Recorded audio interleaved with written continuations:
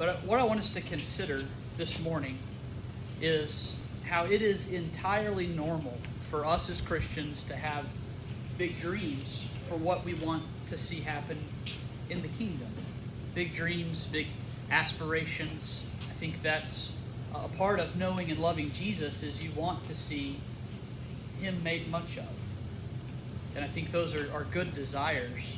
But there is a danger we can face when having dreams like that, and that is the temptation to trust our own sufficiency as we pursue those good things.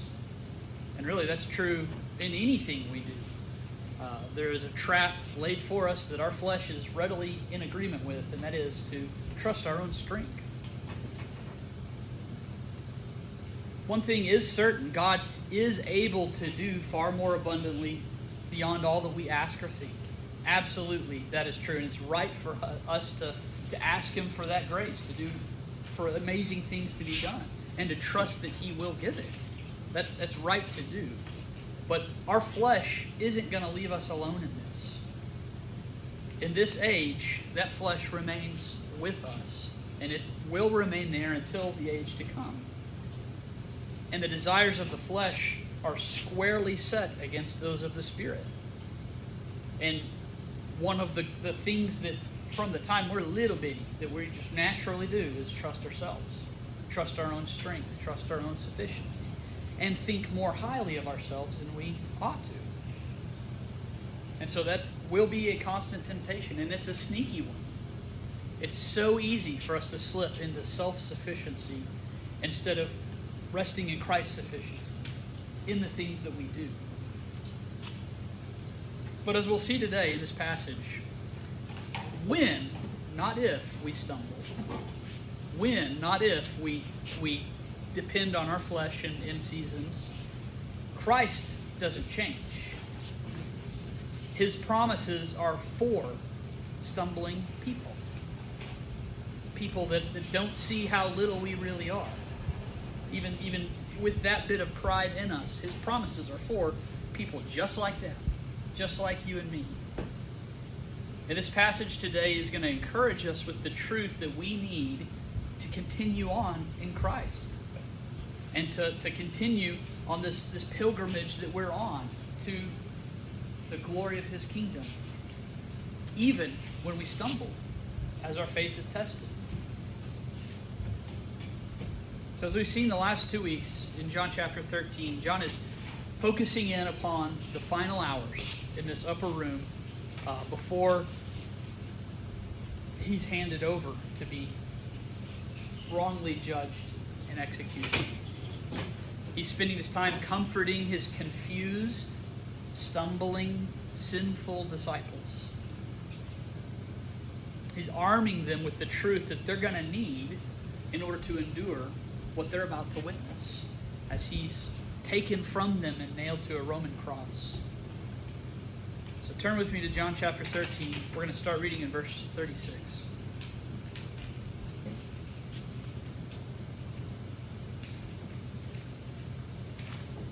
Simon Peter said to him, "Lord, where are you going?" Jesus answered, "Where I go, you cannot follow me now, but you will follow later." Peter said to him, "Lord, why can I not follow you right now? I will lay down my life for you." Jesus answered, "Will you lay down your life for me? Truly, truly, I say to you, a rooster will not crow until you deny me 3 times. Let's pray.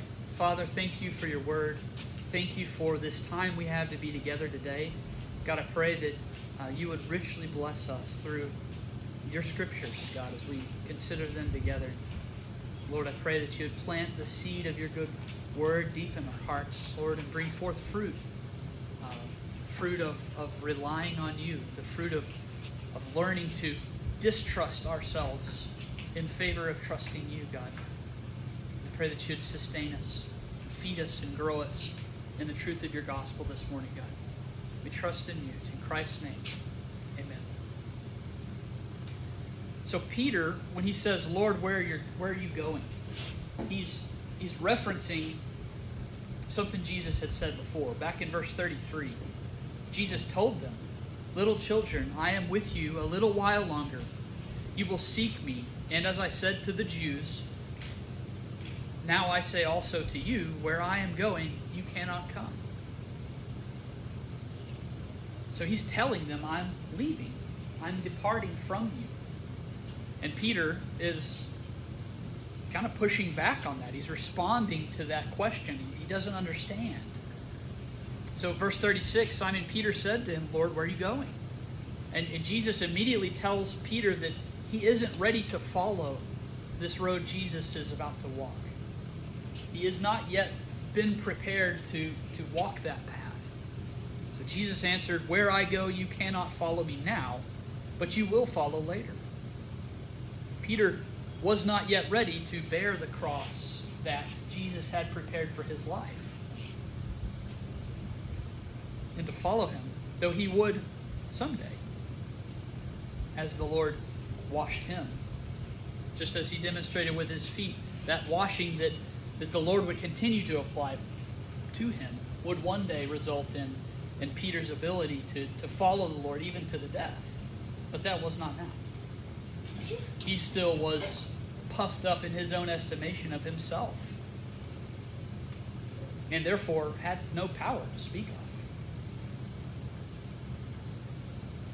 But Peter, and you know, we're not totally dogging Peter here. This is out of love for Christ. He is devoted to Jesus. He loves him. And he has some extremely lofty intentions in this moment. He says, "Lord, why can I not follow you right now? I will lay down my life for you." But even with those good intentions aside, again, he's thinking too highly of himself. He's confident. He's even boasting in his ability to follow Jesus even to the death. And yet, Jesus assures him he will fall flat. He had not yet learned to distrust himself. He had not yet learned that self-trust is hollow and deceitful and empty, deceptive. And so God was going to allow him to stumble in the greatest test of his faith that he had experienced and probably ever experienced. God would allow him to stumble in order to humble him, in order to teach him to find his strength in Christ in the future. Jesus answered, "Will you lay down your life for me? Truly, truly, I say to you, a rooster will not crow until you deny me 3 times." We're so prone to think more highly of ourselves than we ought to, but what a perfect Savior we have. He doesn't leave us to suffer under silly delusions like that. He is continually at work in us through his law and his gospel, by his Spirit, to move our confidence away from empty deceit to his perfect power for us in his gospel. And so this is, of course, a hard statement for Peter to hear. He's no doubt reeling from this revelation Christ gave that he was going to deny the Lord. But in the very same breath, the very next words, Jesus turns to comfort him and turns to speak words of comfort and mercy to him and the other disciples. They're confused. They are understandably concerned. Jesus is saying he's leaving them, that he's going away from them. But as he's going to show them, it is good news that he's leaving.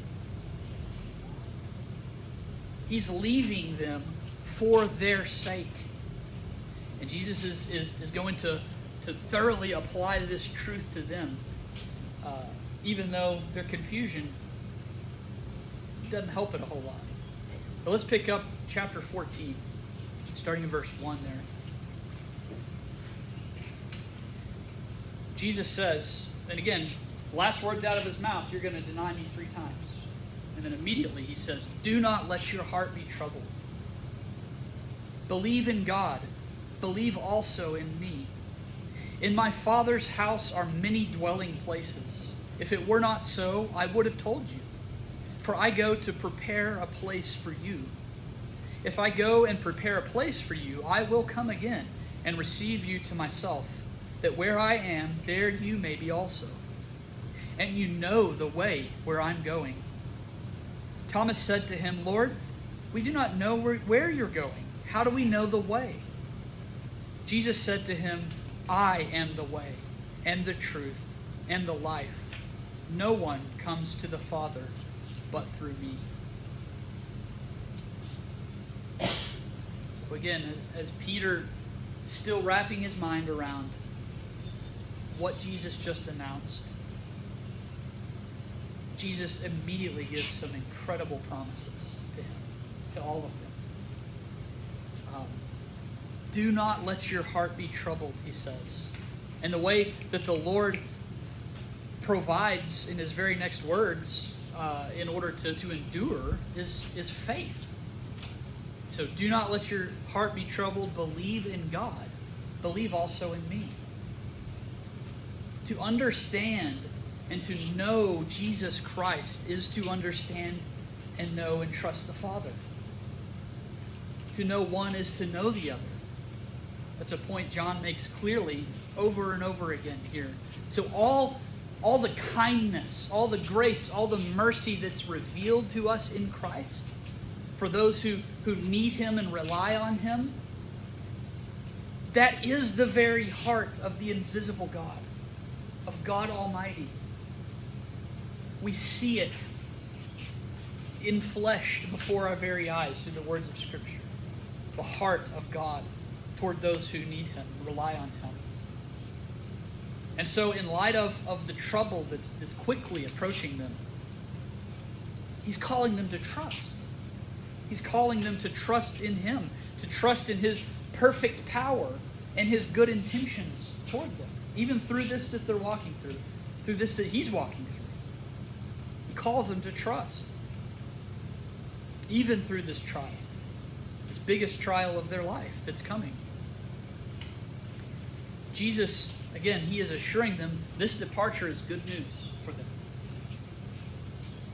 Look at, where are we at? Verse 2. In my Father's house are many dwelling places. If it were not so, I would have told you. For I go to prepare a place for you. KJV, I use the NASB. It kind of words that a little bit funny. I'm not sure what everybody else has. I know the ESV words it with a little more sense. But basically what Jesus is saying is, I'm not deceiving you. I haven't come and shown and done everything that I've taught you and done before your eyes in order to just leave, in order to just leave you alone. Jesus is saying that there is room for even them in the glory of the age to come. The Father's house is not a one-room house. Jesus is the one that earned the glory of heaven. He would be okay to go just himself to what he deserved. But what he's telling them is that is not what I'm doing. I'm going for you. I'm going to prepare a place for you. He's not deceiving them. He's not going to forget them. He's going to accomplish, to finish their redemption.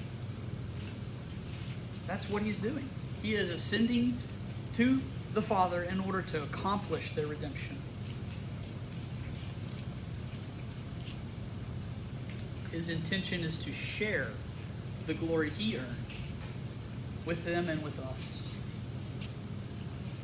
And since he's going there on their behalf, we're given every confidence he's going to return and receive us to the glory he's opened the way to. Unless Jesus is a liar, that is what he's saying. Plainly, I'm going to prepare in order to receive you to my glory. Verse 3, if I go and prepare a place for you, I will come again and receive you to myself, that where I am, there you may be also. He's going away for us in order to finish our redemption. And He will return. He will come again to receive us. As you probably know, there are lots of opinions and theories about the end times, about how it is that Christ will bring this age to a close and usher in the age to come. Lots of opinions, theories. And no matter where you stand in your views on this, and again, those views, they're not some test of fellowship. We can have different opinions on that issue. But I think there are at least three big elements that we ought to all have in common that we're going to have a hard time getting away from biblically. First, Christ is going to return, and He's going to return bodily. He's coming back in His body to earth. Second, the second element I think we can't get away from is that return could come at any moment. Jesus, His work is finished. There's nothing besides Him finishing the work of the redemption of everyone who's going to believe. Nothing left to do. He could return at any moment. And the third thing, the thing that we see so clearly here in this passage, and the third thing that I think that our minds need to be settled on, is His return is good news for everyone who's looking to His mercy. It's good news. You know, there are people out there that would present it as something to fear for the church, and that's baloney. Christ's return is good news. It's the completion of our salvation as we're raised and glorified with Him. It's the best news. It's our blessed hope in this age is to look for the return of our Lord, to look for Him to come and fulfill this promise. That He will come again to receive us to where He is.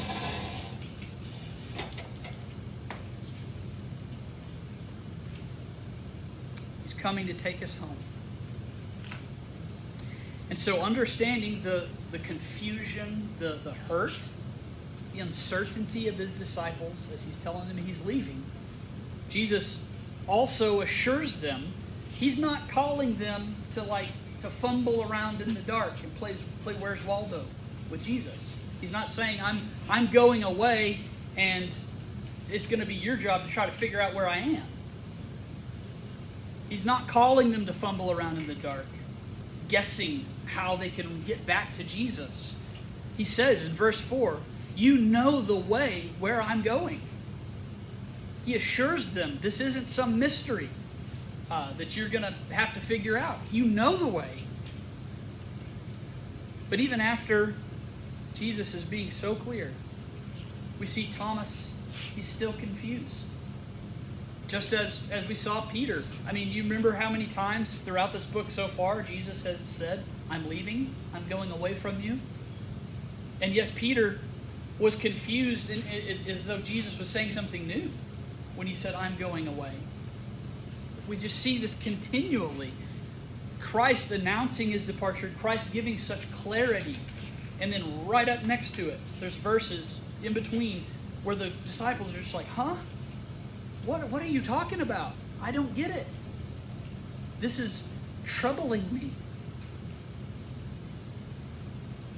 And John, I believe, does that on purpose here. We see Jesus give this beautiful clarity and comfort right up next to the continual confusion of the disciples. And that should be comforting to us. Because that's us. We have the truth. We know the truth. But how often do we forget the truth? And how often when it comes to time to act in accordance with what we know, are we like a deer in headlights? We are weak like them. And so then look at Christ's mercy and His patience with them. He was not ashamed to repeat Himself again and again and again and again. And He would do so and teach a lot of the same things over the next several chapters when they're continuing to be like, I don't get it. And it's not till, I think, the end of chapter 16 when they're like, okay, we get it. You're going to heaven, and you're going to come back for us. Just that merciful patience of our Lord should be a comfort to us. And Jesus answers Thomas's confusion with a verse that we've probably heard many times. Verse 5. Thomas said to him, Lord, we do not know where you're going. How do we know the way? And Jesus said to him, I am the way and the truth and the life. No one comes to the Father but through me. Again, he's telling them he's leaving, and he's leaving on their behalf to finish the redemption of his church. And he's going to prepare for the great finale. He's going to prepare the rooms in the Father's house. I believe that's pointing to the resurrection. He's getting everything ready for that time when it's going to be the end game, when the finale is coming, when all flesh, all eyes that have closed in death will be opened again. Everyone, from Adam to the last human being, will be raised. And those who are relying on Christ will be raised in His glory and will be perfected for all time. Something like a growl. Man, is there something coming in here?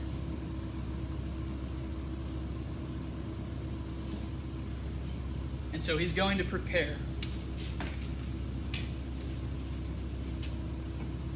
And that really summarizes verse 6 well. I am the way and the truth and the life. No one comes to the Father but through me. Another way to say that is Christ is our entire salvation. To know Him is to know the way to glory in the age to come.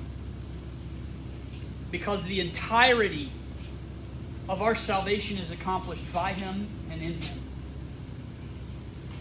From beginning to end, it's Christ. And listen, He is not a reluctant Savior. Even toward weak, slow to understand, stumbling believers like Peter and Thomas and you and I, He's not a reluctant Savior. Listen to this. Luke records Jesus in this same scene where He's telling Peter he will betray Him.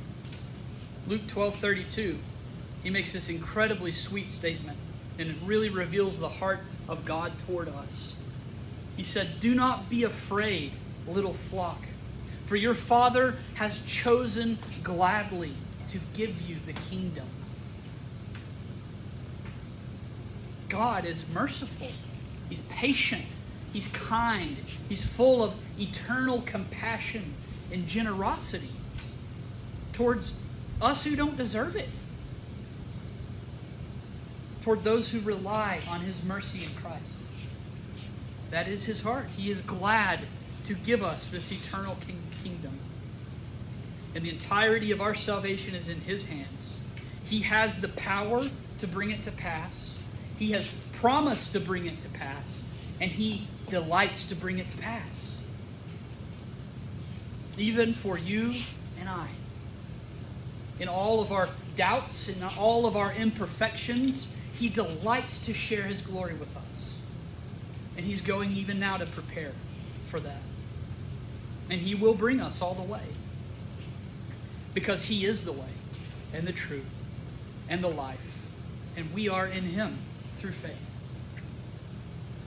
He was not lying when He said, "If I go to prepare a place for you, I will come again and receive you to myself, that where I am, there you may be also." He intends to share His glory. Not because of anything we've done or earned, but entirely because of His baffling grace toward us. What Christ earned, He gives us as a gift. So coming back to the upper room, the time is quickly approaching for their faith to be tested, as they're going to witness the arrest and the murder of their Lord. And as Jesus has already revealed, they're not going to handle this test well. All of them will be scattered. And specifically focusing on Peter and his boasting, he reveals, you're going to deny me. And again, as Peter is proclaiming his bravery before the Lord, his willingness to die for Jesus, he was promised that as he saw what was unfolding, he's going to deny he knew Jesus 3 times. Peter doesn't seem to be convinced by this, by the way. As we're going to see later, he seems determined to prove Jesus wrong. You remember when they get to the garden where Jesus is betrayed, and the officers and the Roman cohort from the chief priests come? Peter whips out his sword and starts swinging in the face of a bunch of Roman soldiers. He's showing his bravery. He's going to prove the Lord wrong. Peter truly did have a measure of bravery as long as he was with Christ bodily, as long as he could see him face to face. He trusted his own bravery. He was shoulder to shoulder with his brother and with his Lord, with his master. But when Christ is taken away, when he's bound and arrested, when he's taken to the court of the high priest and interrogated and struck by an officer, when Jesus' physical being is held captive and taken away from Peter and humiliated, and the murderous intent of those who were bringing this upon Jesus was understood, that's when Peter's faith is tested. Christ had spoken many words of promise, many words of comfort and truth and assurance. And now in the face of his impending death, would Peter believe those promises? And just as Jesus foretold, no, he would not. He stumbled badly. He swore with an oath that he didn't even know Jesus. Brothers and sisters, do you see yourself in Peter? We can have such great confidence in our abilities, even our resolve to do good, out of love for the Lord. But just like Peter, we can think far too highly of ourselves. We are weak. We are prone to stumbling. And our supposed strength is often one of our greatest weaknesses. But consider this incredible thought. Jesus Christ came to save the weak. He came to save the sinful. He came to save those who stumble in times of testing. Remember, Christ announced Peter's denial right before giving him all these wonderful promises. In the same breath. They belong to people like Peter. Those who are weak. It is to that very stumbling, faithless man that Christ made the promises. And so it is with us. It's not the strength or stability of your faith that saves you. It's the object of your faith that saves you. Listen to this wonderful quote. It's from a sermon from the 17th century pastor John Owen. A little faith gives a whole Christ. He who has the least faith has as true an interest, though not as clear an interest, in the righteousness of Christ as the most steadfast believer. Others may be more holy than he, but no one in the world is more righteous than he, for he is righteous with the righteousness of Christ. You who have but a weak faith have yet a strong Christ, so that though all the world should set itself against your little faith, it should not prevail. Sin can't do it. Satan can't do it. Hell can't do it. Though you take but weak and faint hold on Christ, he takes sure, strong, and unconquerable hold on you. Jesus Christ takes special care of them that are weak in faith, so that at what account soever they are sick, weak, and unable, this good shepherd takes good care of them. Brothers and sisters, your very imperfect, sometimes maybe even faltering faith takes hold of the entire Savior. It isn't your weak hold on Him that saves you, but His unfailing hold on you. It's not your faithfulness that is your hope. It's His faithfulness that is your hope. Paul says in 2 Timothy 2:13, if we are faithless, He remains faithful, for He cannot deny Himself. He has given Himself as the pledge of our salvation, and He cannot change and He cannot lie. He cannot deny Himself. His faithfulness is our hope. He is the way, the truth, and the life. So look to Him and keep looking to Him. And here's another wonderful truth. God had a purpose even for Peter's stumbling. You considered that? It served a purpose. Not only did it humble him, not only did it reveal that though he thought he was strong, he is very much weak. But Luke also records something that Jesus said when He told Peter that he would deny Him. This is Luke 22:31 and 32. He says, Simon, Simon, behold, Satan has demanded permission to sift you like wheat. But I have prayed for you, that your faith may not fail, may not ultimately fail. And you, when once you have turned again, strengthen your brothers. Listen, God has a design, even for the weakness He allows to remain in us. He grows us in grace through our weakness. As we mature in our reliance upon Him, our very weaknesses themselves and His faithfulness through all of them are what actually equips us to effectively love our brothers and sisters in their weakness. Our weaknesses, which He sustains us through and which He covers, enable us to see His faithfulness toward the weak, toward the stumbling, because we experience it firsthand. And Him giving us that clarity of His unchanging faithfulness, though we are weak, allows us to wash the saints with that knowledge. It equips us to approach their weakness with greater patience and humility and compassion for them, and equips us with the truth that the Lord's got this. He's got you. Look to Him. And we can wash one another with that knowledge in a way we never could. Were we not allowed to stumble? Were we not allowed to falter in times of testing? Peter could not have heard, when once you've turned again, strengthen your brothers. When once you've turned from this denying me, strengthen your brothers through that. That would have been impossible had he not been allowed to fall on his face in his pride. So in closing, I want us to consider, again, Jesus' words in chapter 14, verse 1. Again, right after Jesus reveals Peter's denial, He says, do not let your heart be troubled. Did you notice that's a command? The Lord Jesus Christ is giving a command. A command to rest, to trust.